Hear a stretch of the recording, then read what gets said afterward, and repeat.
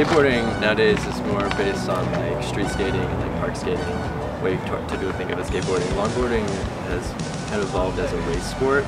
I want to say 2 to maybe 3 years ago, the Texas downhill team started down at UT. We're the longboarding club on campus that's kind of geared towards teaching new people the basic like longboarding skills of like stopping, pushing, and then it's also geared more towards people who want to learn more like advanced stuff like sliding. Basically, the biggest thing that we try to do is just promote safe skating culture, and do everything to stay in control and never be out of control on the board, so you can make the crazy a little bit less crazy. Ooh, good catch!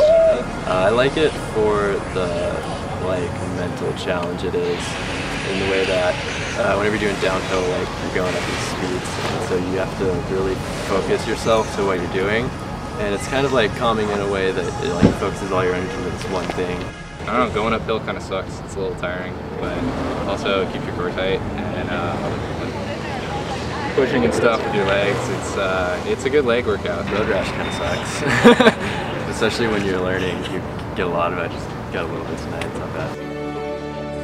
The culture, the scene is very tight-knit, especially the Texas scene. It's not hard to talk to people.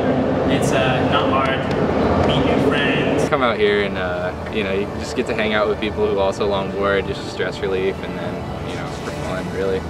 Good exercise too.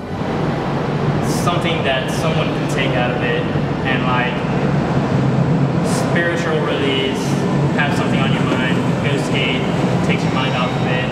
You might end up falling, but of course your mind is going to be on you falling, not what you were worried about before you went skating. Longboarding is crazy just because, yeah, it's unpredictable. Like, you never know when someone's going to like step out in front of you and then blame you for being the one that's in the way. And, you have to be able to be quick, your reaction time goes up. It's just, you always have to be aware of your surroundings.